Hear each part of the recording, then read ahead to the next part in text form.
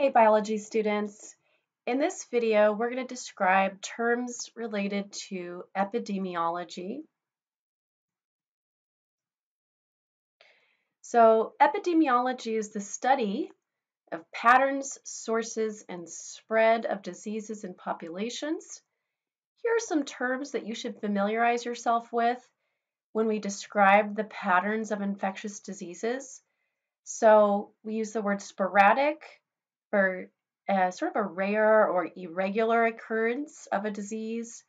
Endemic, if that disease is relatively stable every year or certain times of the year or in certain locations.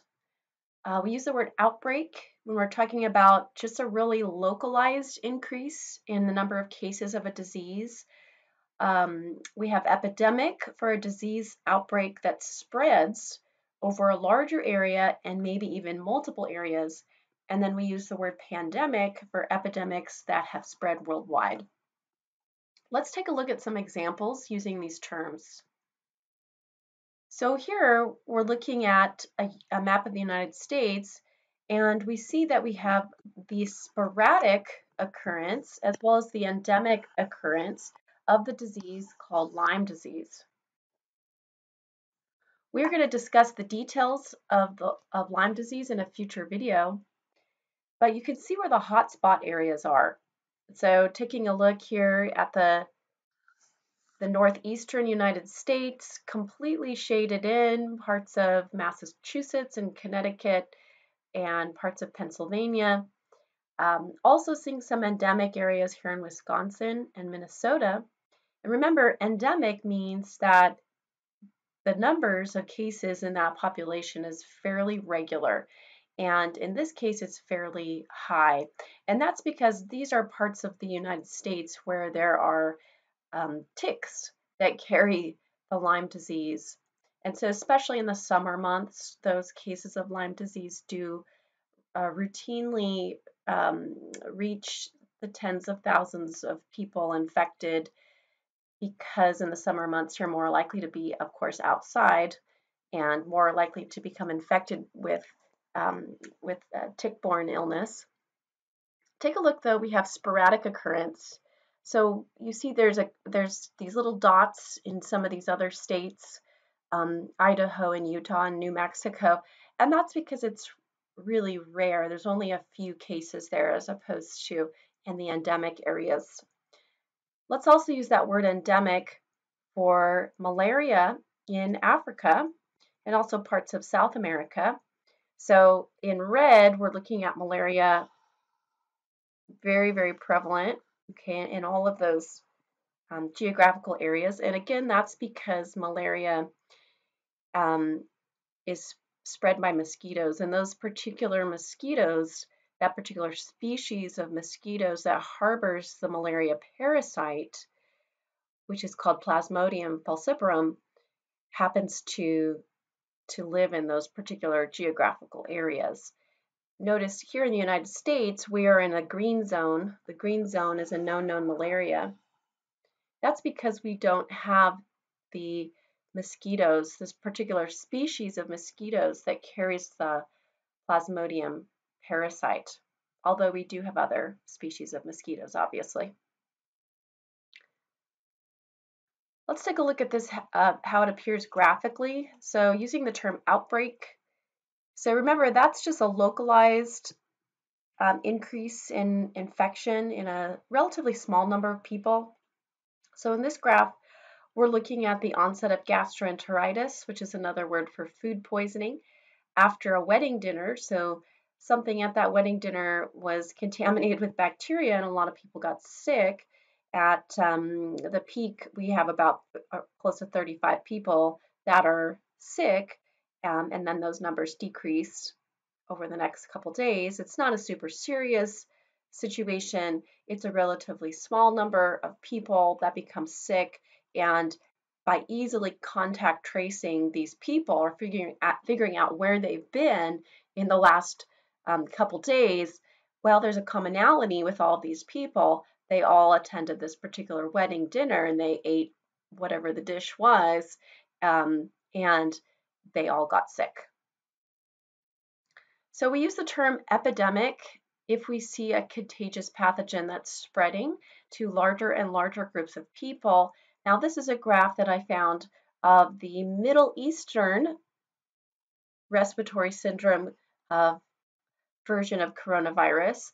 And you may have heard of this one because the first cases were reported in 2012. Now, it's actually still ongoing, but the epidemic of MERS, which began obviously in the Middle East, that's where its name comes from, uh, those were actually reduced eventually, okay, with control and quarantine.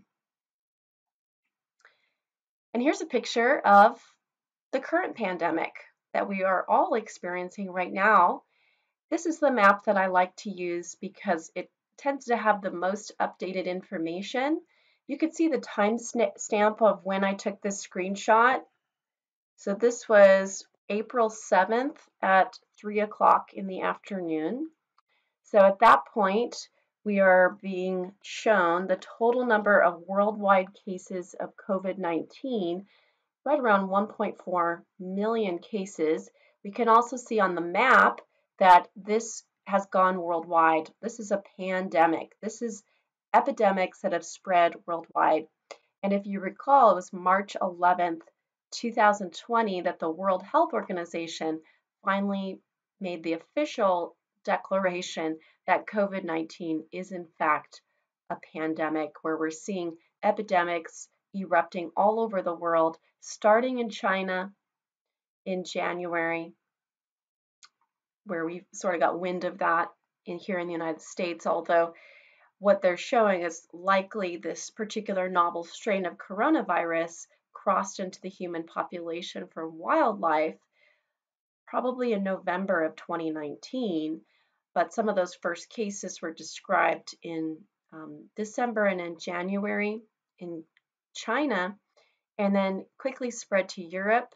So we've heard about large epidemics in Italy and in Spain, and right now in the United States, we are leading in the number of cases. So just under 400,000 cases right now. And worldwide, we're looking at 81,000 deaths worldwide. Pandemic. You're living in it right now. Let's talk about the CDC, the Center for Disease Control. So this is sort of a watchdog agency.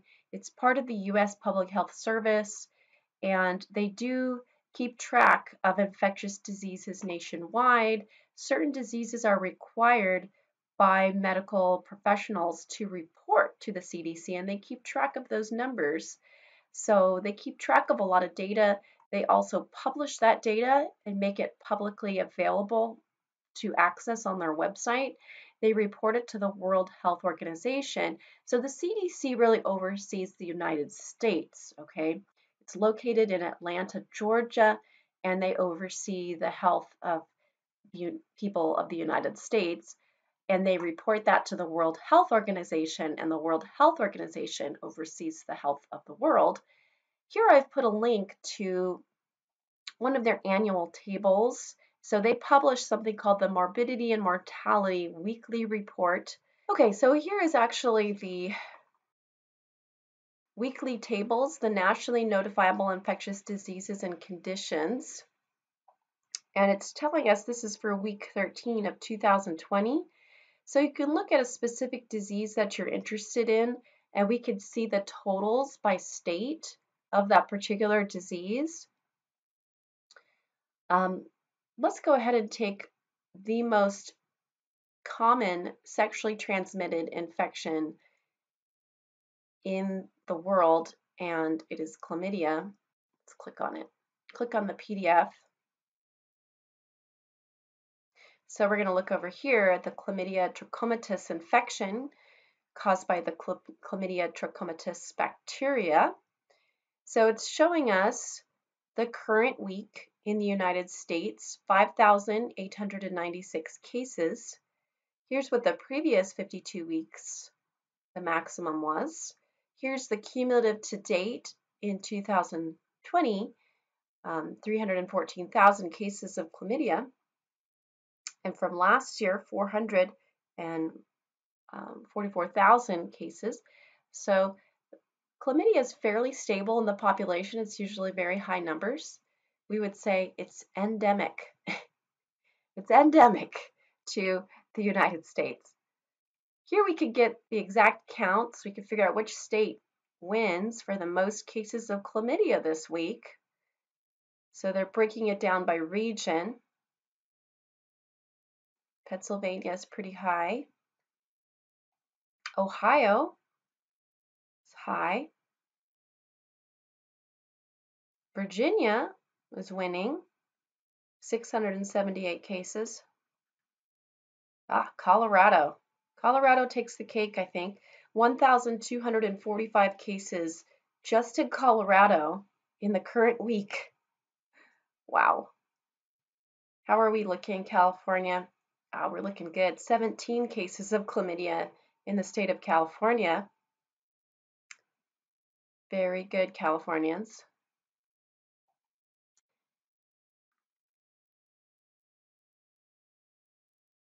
So the other data I wanted to show you comes from the California coronavirus website. So obviously the public health departments also keep track of relevant data, and we can find out information about COVID-19 from covid19.ca.gov. We can find out, now this is not the most updated, so this was April 6th, which is actually now 2 days ago, and it's showing us the number of positive cases in the state of California and the number of deaths in the state of California. And then we can look at that by county. Let's see this one. It's hospital data. Oh, here it is. Okay, so here we're looking at the statewide case statistics by county, and it's telling us also by day in the state. So in the state, it's telling us today, or the latest day that they updated it, which was April 7th, there was 1,992 cases just in one day, down from the day before, which was about 1,500 cases, which looks like it's our peak right now so far. That day on April 6th. So in the state of California, we're actually looking at 16,957 cases. By the way, this is our total cases, including old and new cases. So this would be something we call the prevalence rate of COVID-19 in the state of California as of April 7th, 2020. And then this number, the 1,092, this would be our incidence rate. So the number of new cases just in one day. Here we can see by county the number of positive cases. Oops. Los Angeles is winning with the most positive cases. San Diego, we are in second place. Okay. So let's talk about these terms in epidemiology: the incidence rate of a disease, the number of new cases in a specific time period in a given population. So we can find that out about COVID-19 by going to the public health website there. And then prevalence rate takes into account both the new and the old population cases. And usually how that plays out is prevalence is greater than incidence.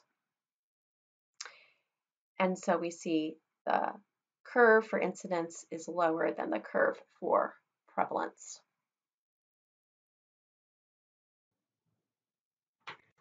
Okay, now let's do some calculations using incidence and prevalence rates. So I found this information from the statewide sites, and the link is at the bottom of this slide. So what we want to do is we want to calculate incidence rate, and this is going to be in California for COVID-19.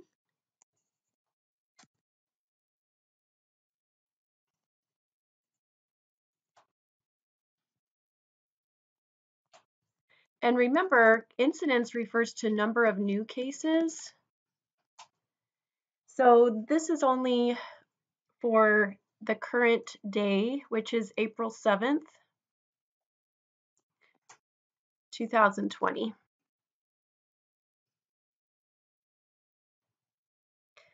So from the graph, I can see that number here. So I've circled it. That's the number of new cases. That's not the incidence rate though, right? Because we have to calculate that. So that's the number of new cases.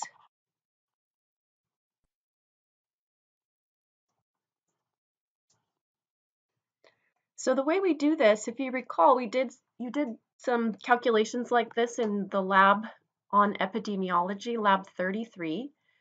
So this becomes an equation where we do the number of new cases divided by the total number of people in the population that we are looking at. And then this value, you're going to want to do that value first in your calculator, and then you're going to want to multiply that by 100,000, so per 100,000. So I had to look up population of California. So this was from 2018, but good enough for me. Okay, so we're continuing this equation here. So we're doing incidence rate.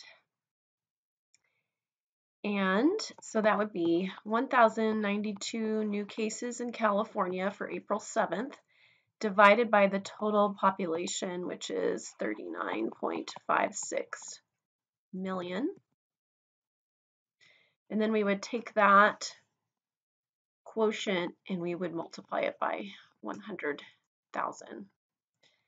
Let's see if I can pull up my calculator on my computer so you can see how I plug that in. Okay, so let's plug in those values.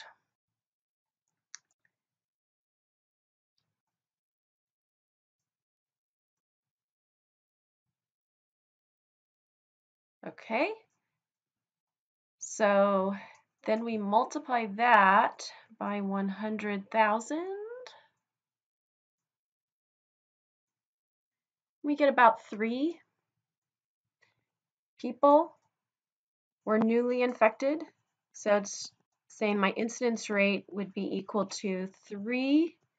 It's basically 3 new infections, new COVID-19 infections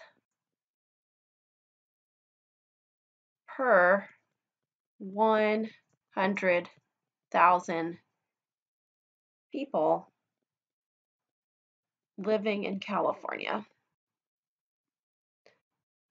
Usually you would write that as 3 per 100,000, but I'm spelling it out in a little bit more in detail there for you. 3 new COVID-19 infections per 100,000. That's the incidence rate in California for April 7th.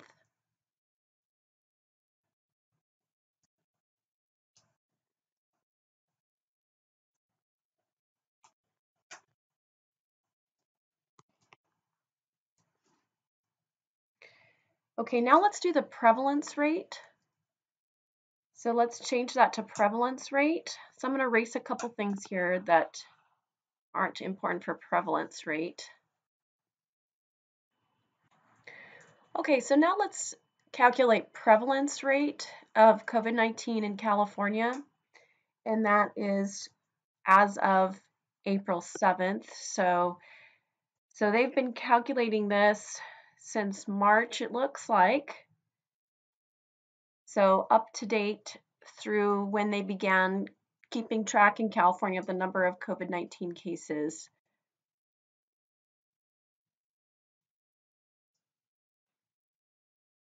So it's not on a specific day, because when we look at prevalence rate,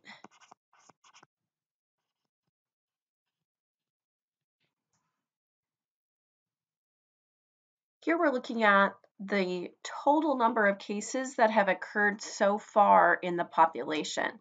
So it's more like saying the prevalence rate as of April 7th, although it's the cumulative now since they began keeping track of the cases and testing here in California. So this problem is now the total number of cases in the population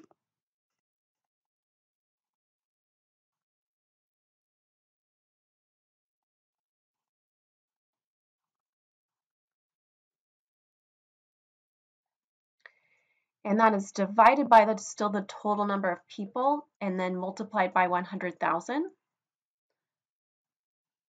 So the prevalence rate here, now what numbers are we going to use? We're going to use this number here. So this number is telling me the total number of cases in California as of April 7th, 16,957, divided by still our grand total for number of people in California,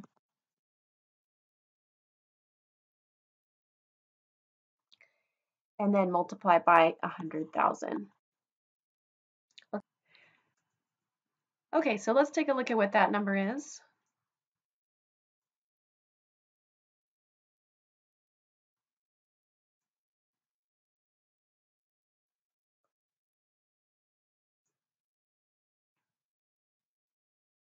And then we multiply that by 100,000. There we go. So it's about 43 per 100,000 in California as a state. That's our prevalence rate versus our incidence rate for a specific day is just 3 new cases per 100,000. And then our total cases in the state so far in the pandemic would be 43 cases per 100,000 in our population. Would you like to see how that looks in San Diego County? Well, let's take a look. So now I looked at and took screenshots for us of what San Diego County looks like. Let's highlight the important numbers. Total number of positive cases in the county as of today, 1456. And then here's the incidence number, new cases in the county as of April 7th. Tied with San Francisco today, it's at 50 cases. You might want to try pausing the video at this point and see if you can do the calculations. Oh, and I had to give you this number too. Here's our total population in San Diego, about 1.4 million. See if you can do the calculations to calculate incidence rate. This would be for San Diego on a specific day, April 7th, versus prevalence rate in San Diego. So more of our cumulative number per 100,000. So you have all the information there. You should be able to do these types of calculations on the exam. So you might want to pause it, try it out, and then I'll do the answers for you.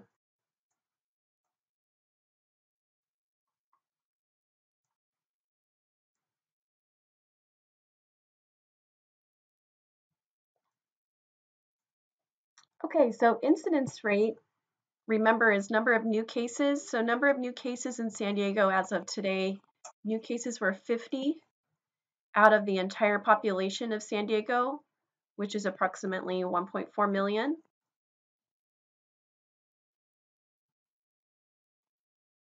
Multiplied by 100,000. 50 divided by, I'm going to put the actual number in.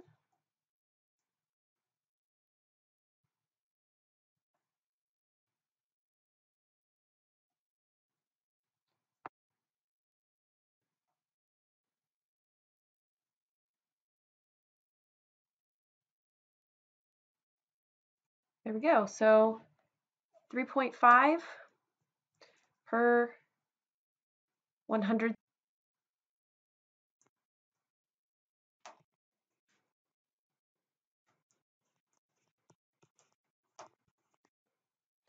3.5 new cases per 100,000. What was the San Diego, sorry, what was the California average? We're a little bit higher than the California incidence rate. California as a whole, 3 new cases per 100,000 today. San Diego, pretty close to that, maybe just a tad higher, showing us 3.5 per 100,000.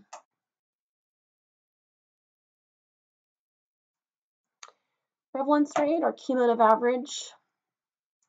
Okay, so there we take this number divided by our population, which I'm just being shorthand about it, but I'm putting the full number in my calculator, as you can see.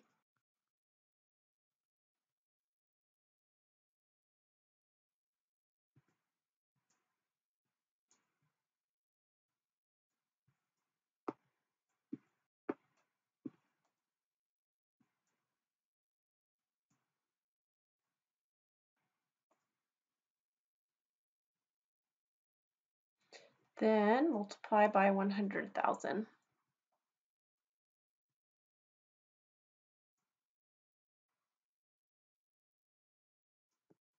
102. 102 total cases per 100,000